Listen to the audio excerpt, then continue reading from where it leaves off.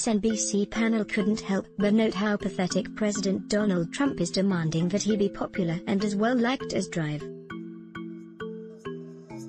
Anthony Fauci is in his daily press conference Tuesday. Responding to it on her Wednesday show, Wallace showed a clip of Trump whining, "Woe is me." As the mother of an 8-year-old, "This is conduct reprehensible in small children," she said after showing the clip.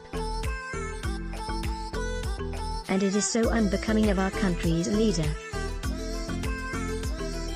I don't even know what to say about it, but the idea that he can't wrap his brain around the fact that Fauci has public support because Fauci is viewed as being motivated by the public good is the piece that I feel endangers all of us." Advertisement Drive. Erwin Redliner, the director of the National Center for Disaster Preparedness, explained that Trump's self-pitying is pathetic and incomprehensible. "It's a side of him we really haven't quite seen before, but what we're dealing with, Drive," Redliner said.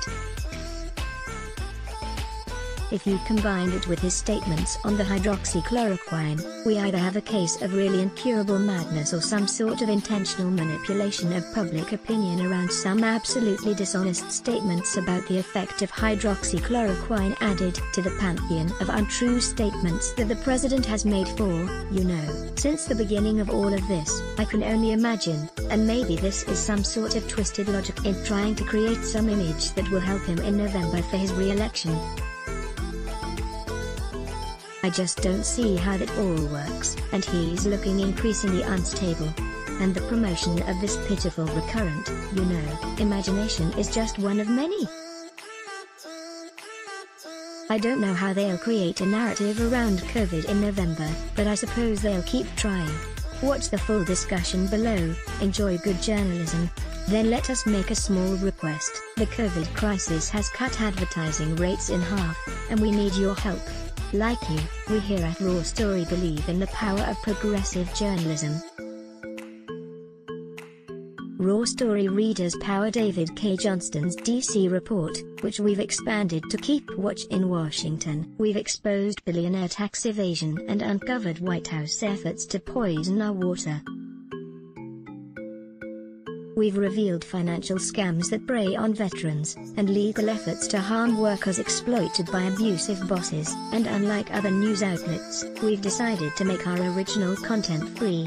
But we need your support to do what we do. Raw Story is independent. Unbinged from corporate overlords, we fight to ensure no one is forgotten. We need your support in this difficult time. Every reader contribution, whatever the amount, makes a tremendous difference. Invest with us.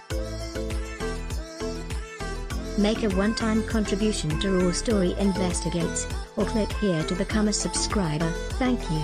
Click to donate by check. Value Raw Story? Then let us make a small request.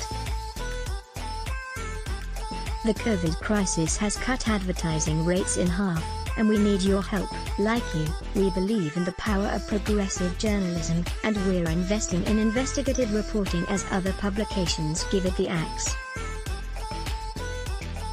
Raw Story readers power David K. Johnston's D.C. report, which we've expanded to keep watch in Washington. We've exposed billionaire tax evasion and uncovered White House efforts to poison our water. We've revealed financial scams that prey on veterans, and efforts to harm workers exploited by abusive bosses. We need your support to do what we do. Raw Story is independent. You won't find mainstream media bias here. Every reader contribution, whatever the amount, makes a tremendous difference. Invest with us in the future.